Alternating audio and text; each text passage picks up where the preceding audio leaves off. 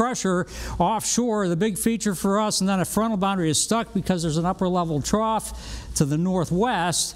And between those, we're seeing this unsettled weather pattern that's going to stay with us for the next several days. Right now in the Richmond area, we're at 76 degrees. We've actually gone up a couple of degrees the past hour because a bit of the sun has come back out. 72 will be your overnight temperature around midnight, 69 for the low early tomorrow morning. There will be some patchy dense fog later on tonight, so be alert for that early tomorrow morning, some low visibility likely. Then a partly sunny, mainly dry day coming up for us tomorrow.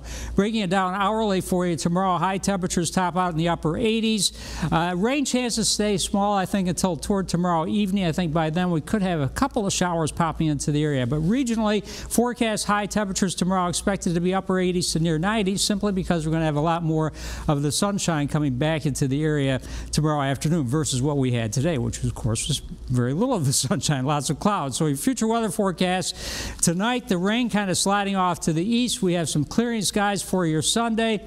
Foggy skies, foggy conditions early tomorrow morning, and then some partly sunny skies into the afternoon hours. I think shower chances tomorrow could come back into the evening hours.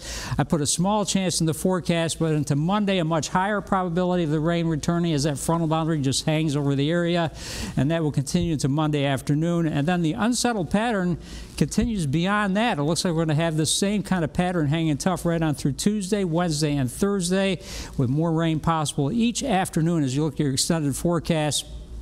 I'm looking at temperatures to top out probably in the range of the upper 80s each day, and rain chances go up to 70% chance by Monday after a little drop off for tomorrow, 30% tomorrow, 70% chance of rain for Monday, 60% chance Tuesday, and unsettled weather continues all of next week.